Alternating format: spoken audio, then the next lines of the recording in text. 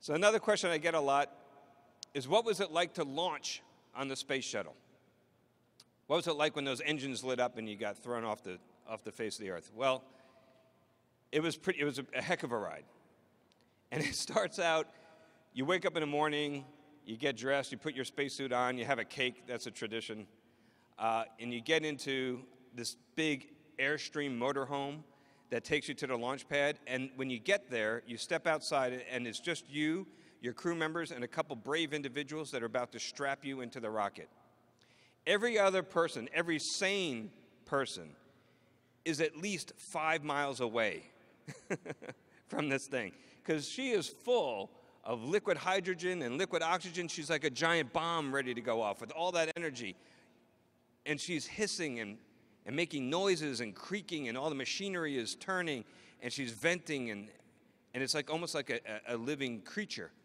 And you stand there at the base of this thing, and you're tiny, standing at the base of the launch pad, looking up hundreds of feet up in the air at this massive rocket that's about to blast you off the planet.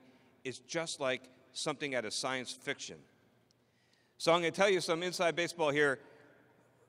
People think that you listen and wait for the countdown. You know, that countdown, the 10, 9, 8, right, that whole thing? You actually don't hear that inside the space shuttle. Instead, you hear a bunch of things happening that go in a certain cadence that's kind of like a countdown. You hear things like nav and nit, which means that the navigation systems have come alive.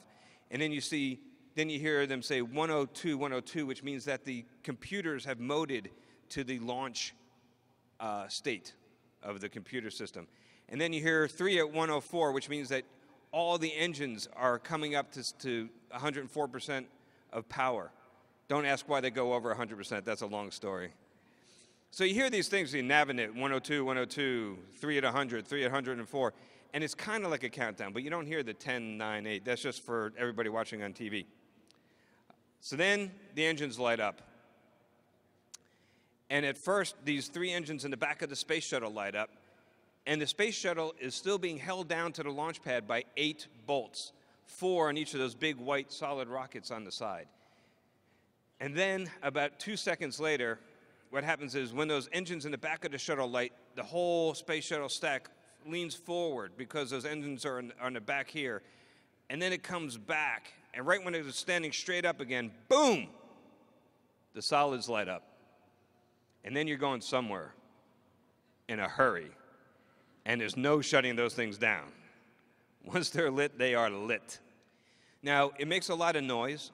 It shakes a lot, but it's not crazy.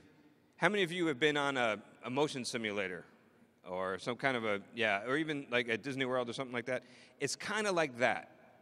It shakes a lot, it makes a lot of noise, but it's not so crazy. What's unusual are the G-forces that you feel.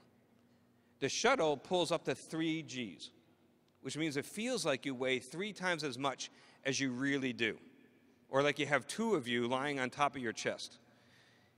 And that's a little bit uncomfortable. In fact, it makes breathing hard. Breathing is no longer automatic. You have to think about it and like command your muscles to work your lungs.